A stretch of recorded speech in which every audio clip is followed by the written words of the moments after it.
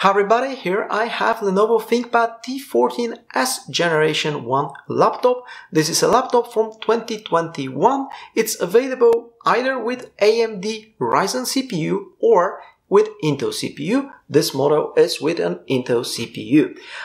Because this laptop is nowadays 3 years old, you can find it at a very good price.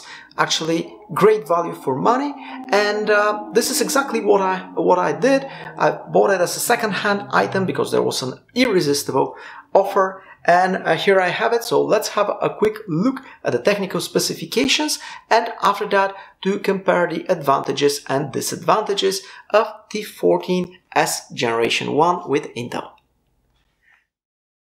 This is the technical product specification reference document for ThinkPad T14s Generation 1 with Intel CPU. This laptop supports 10th generation Intel Core i5 and i7 processors.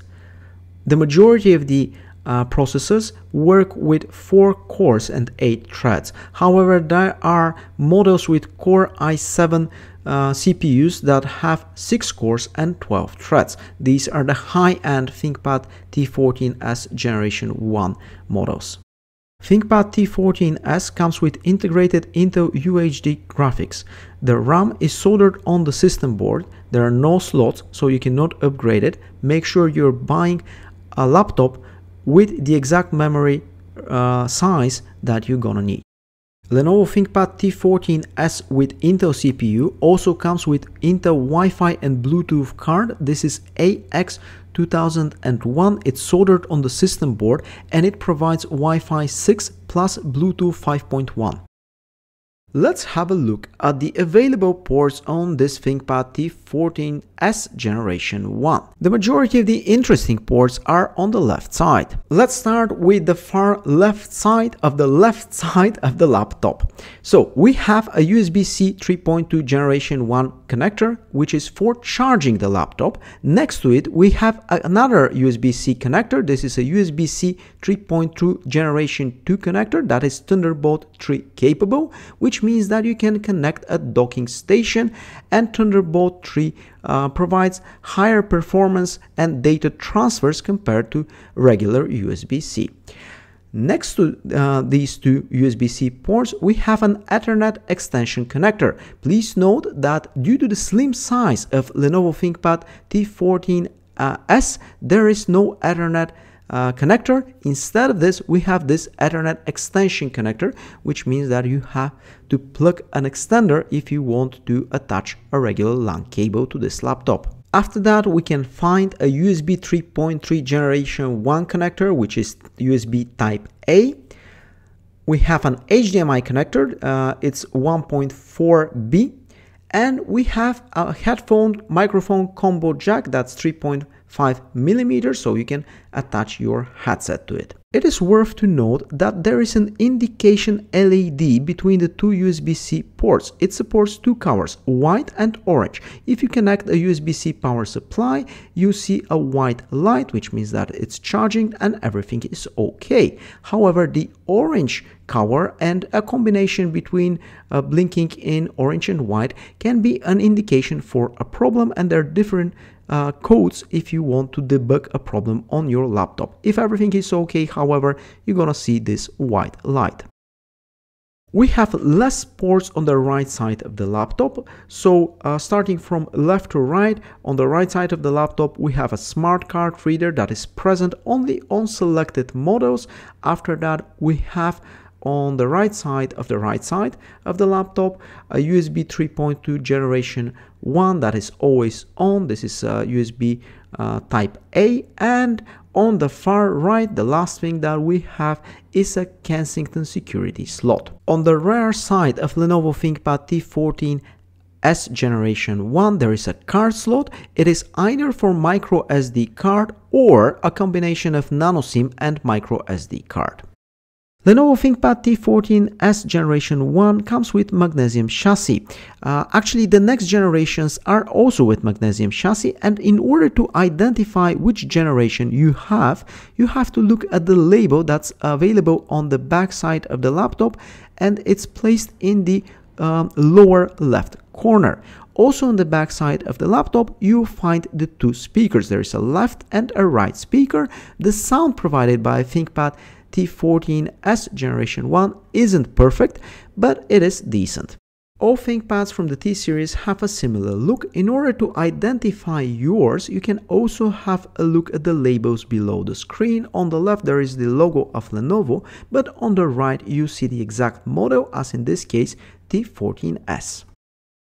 One of the trademarks of the ThinkPads is the keyboard, but in this ThinkPad T14s there is a change. Unlike the keyboard from the T14, on the T14s the keyboard cannot be easily replaced without disassembling the laptop. Otherwise the keyboard is nice. Some keyboards are available with a backlit like this one.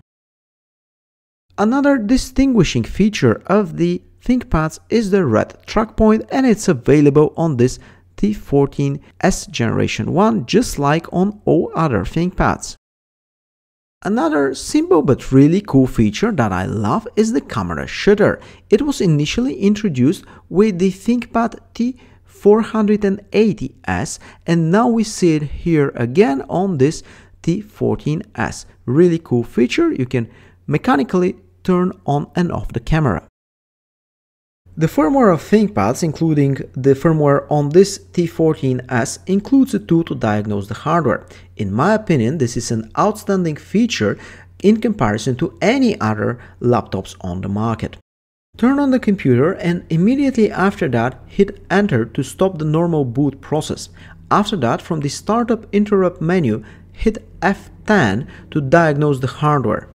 This convenient tool allows you to verify and test the storage, the battery, the display, the keyboard, the mouse, the RAM, the CPU, the fan, the motherboard, and the PCI Express on your laptop. This is very useful, especially for testing old ThinkPads.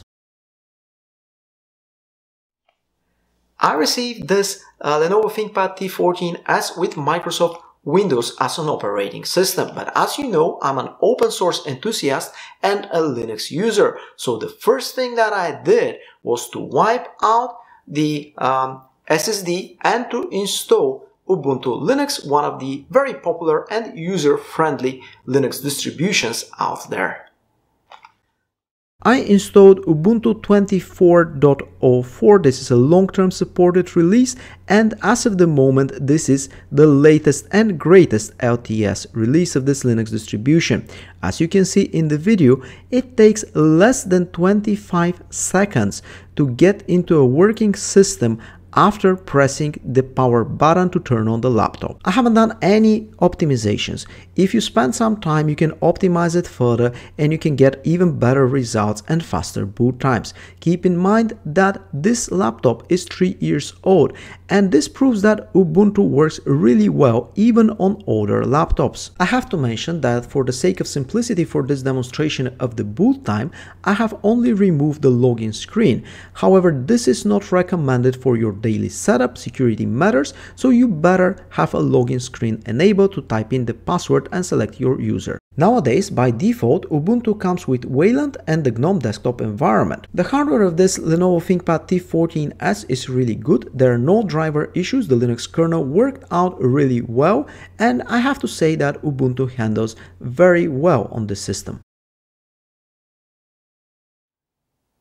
ThinkPad T14s is a great laptop. It has a compact size and a light weight, which of course comes at a price, and I'm not talking about money, but some disadvantages that we're gonna discuss later on. However, if you're looking for an easy to carry laptop, ThinkPad T14s is a great choice. It has a rigid and high quality chassis, very good battery life, the fans are quiet, so this is another important advantage. It comes with Wi-Fi 6, which is an advantage compared to the previous models such as the T490s. The keyboard is comfortable. This is a trademark of all ThinkPads. There is a trackpad as usual, and also there is Thunderbolt 3 because this is generation 1 of the T14s laptop. If you buy newer generations, you'll get newer generations of Thunderbolt, for example, Thunderbolt 4. And there is a camera shutter. This is another trademark feature of the ThinkPads over here. So yeah, in general, ThinkPad T14s has a lot of advantages and you definitely have to consider buying one. However, let me tell you about the disadvantages. Even the best laptops on the market have some disadvantages. And Lenovo ThinkPad T14s is not an exception.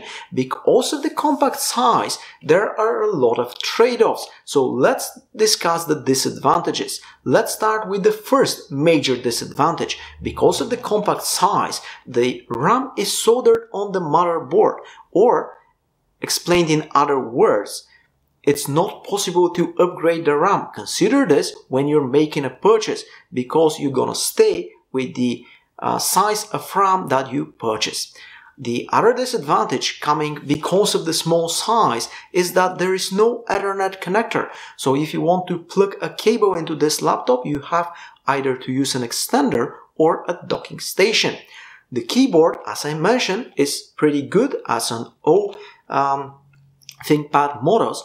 However, again, because of the compact size, the Lenovo ThinkPad T14s keyboard cannot be easily replaced without disassembling the whole laptop. You basically have to disassemble the whole laptop, remove the motherboard, and then to change the keyboard. For example, the other model, the T14, has a keyboard that can be replaced on the top of the laptop, so without disassembling everything.